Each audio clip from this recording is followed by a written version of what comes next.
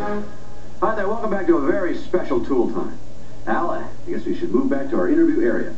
Better yet, let's have the interview area move to us. Good idea. Heidi, the interview area, please. Here you go, Tim.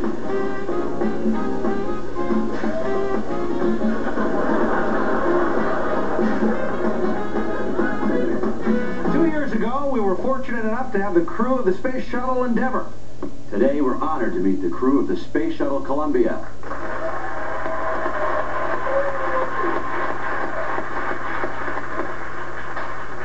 It's amazing it's there, right? Yes, it is. Especially after you tried to steal one of the Endeavour crew's space tools. I didn't steal one, I borrowed it in case I was taking my family to the gas giant. That would be Jupiter, not your mother. Ladies and gentlemen, let's have a warm welcome for the crew of the Space Shuttle Columbia.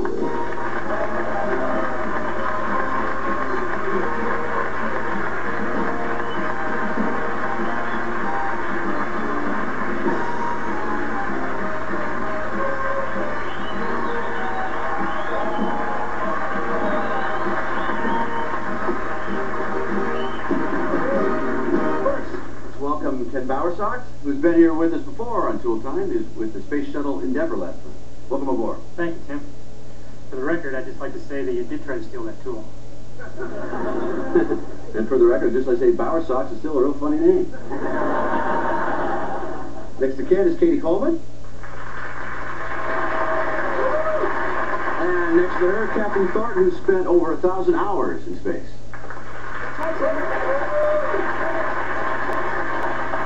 Tim, and 21 of those hours were outside the cabin. Anything to get away from Ken, huh? No, Tim, we were doing things like trying to repair the Hubble Space Telescope. You don't have to cover for him. And last but not least, payload specialists, Fred Leslie and Al Sacco. Let me ask you guys a question that I'm sure most of us want to know. Your mother's worried about you being in outer space, Ken? No, my mom never has a problem with me orbiting around the Earth. She only gets nervous when I fly in those small airplanes. Jill, I'm sure she's just kidding around. So, Al, guess what I have in common with all these astronauts? You've all had a fire lit under your butt and shot into space? Well, that and a PhD. If you remember, a couple months ago, I got a PhD. All the astronauts also have PhDs. Actually, Tim, that's not true. Everyone has one but me. Well, isn't that a shame, Ken? Do you guys razz him for not having a doctorate? No, we don't, Tim. Why not? Because he's the commander. Fred, why don't you tell us a little something about what you guys did up there? Well, we had a 16-day mission where we conducted a number of scientific experiments. And we focused on things like the physics of fluids. Give me a couple of beers, I'll teach you all you know about physics of fluids. Then I guess our mission was completely unnecessary.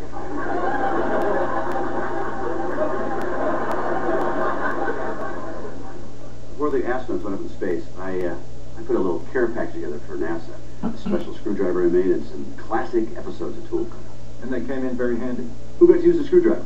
That was me, Tim. And I brought along a videotape of me using it in space. Thanks, Catherine. Let's take a look at it.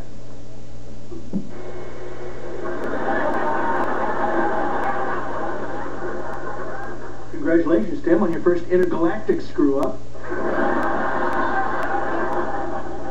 Well, you enjoyed the Tool Time episodes, didn't you? We watched them every night. It really helped us unwind after a hard day in space. Go ahead and take a look at that. The porta potty episode.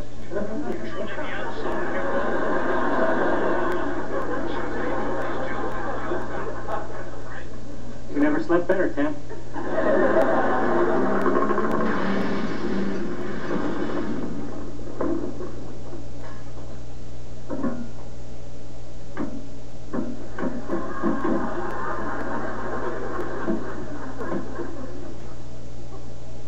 Brad! Randy! Yeah, Mom? How do you explain this? We were looking for the hamper in the middle of the night, and obviously we were a little off.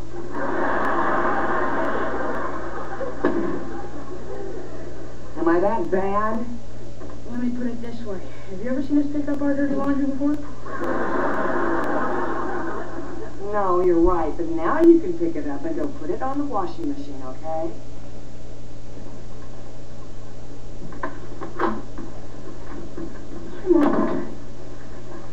You still not talking to me?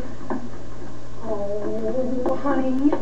Look, I got you something really cool. This is a P-38 Lightning. Keep it. I don't care about planes anymore. Well, couldn't you find another hobby? Like what? Stamp collecting? Well, that'd be good. Or coins or paperweights. I, as a child, collected butterflies. I, as a child, could care less.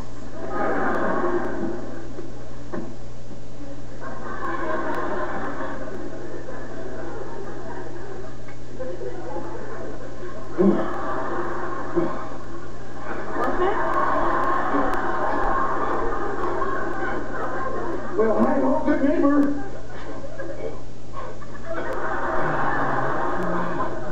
Are you trying to get pneumonia or rehearsing for a production of No No Nanette?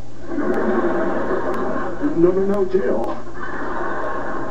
Have you ever heard of the Polar Bear Club? Yeah, it's that group of maniacs that swim in the middle of winter. Well, say hello to the head maniac. Boy, this could be an invigorating hobby. Well, at least it's less dangerous than the one Mark wants to have. He wants to take flying lessons. Oh. Yeah, and Tim is trying to convince me of how safe it is. Well, Jill, as an experienced pilot, I can assure you learning with a licensed instructor is quite safe. I didn't know you were a pilot. Oh, yes, indeedy. I've logged over 1,000 hours since I flew spy planes during the war. You were a spy?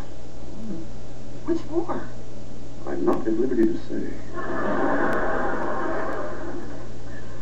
Well, I just hate the idea of Mark flying in one of planes. I mean, my father flew in those small military planes all the time. Right. And even though it was peacetime, my mother was always a basket case until he got back. You know, we all were. Well, Jill, from what you tell me of your family, I'm reminded of the behavior of baboons. The studies have shown that the offspring of baboons pick up their parents' fears, whether those fears are justified or not. So you're saying that I'm afraid for Mark because my mother projected her fears onto me? Well, I can't say that for sure. Jill, have you ever been up in a small plane? Of course. The Dumbo ride at Disney World. Well, I think what would really help you is to take a ride in a small aircraft just to see how darn safe they really are. I don't think so. I'd be too scared. Well, are you really scared, or are you just echoing your mother's fears? I don't know. I hate to think that I was passing my fears on to the kids, though. And thanks to their father, they're already afraid of glues, hammers, and anything in reverse. Well, I'd be glad to take you up. It's just that there are a few countries I can't fly over. Which one? I'm not at liberty to say. How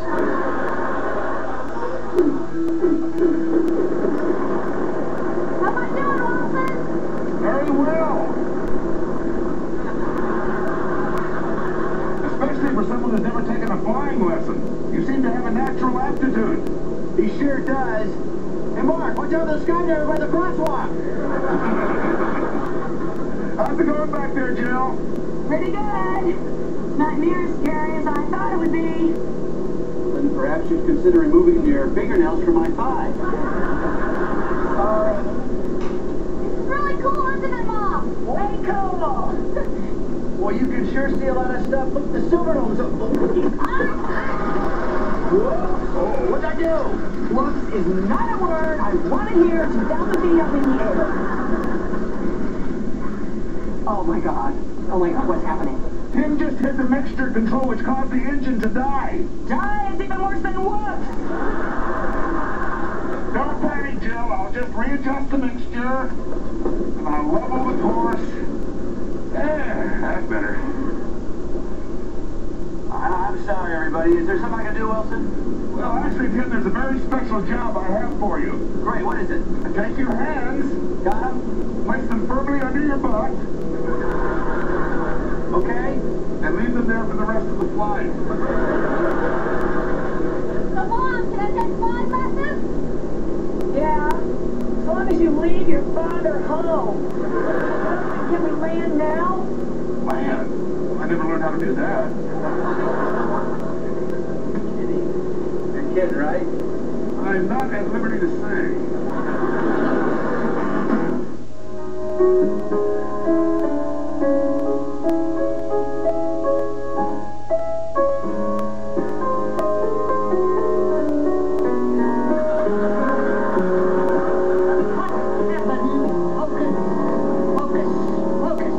It went out the window. Jill, you were supposed to practice every day. I tried, but my kids, they just kept stuffing their dirty laundry in my piano. Laundry in the piano. Yeah. Jill, if you weren't going to practice, you might have spent the time coming up with a better excuse. You know, Bowersox, up in space you may be, Commander, but down here, I am.